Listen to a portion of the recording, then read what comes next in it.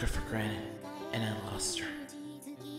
I guess she became tired of waiting for someone like me to ever return her feelings. I thought she'd always be there for me, but I was wrong. She's just a friend. Marinette is my best friend. I wasn't clueless. I was just scared. So I tried convincing myself that she was just a friend. And I thought that was the easiest and that was the best way to go about things. Guess I was stupid. Again.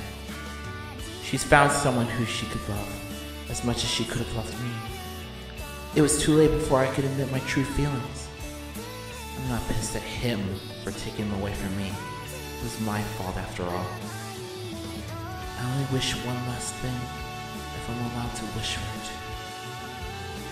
Marinette, would you be the happiest girlfriend there ever was?